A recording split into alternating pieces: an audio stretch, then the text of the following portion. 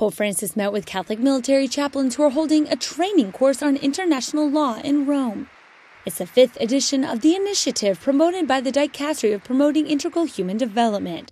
That's why its prefect, Cardinal Peter Turkson, greeted the Pope on behalf of its participants.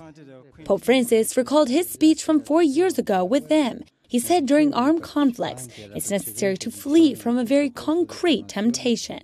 Sottolineavo l'esigenza di respingere la tentazione di considerare l'altro come un nemico da distruggere e non come una persona dotata di intrinseca dignità, creata da Dio a propria immagine. The Pope insisted each human life is sacred, even during war. He explained it's especially important to respect international law in the case of prisoners of war or civilians.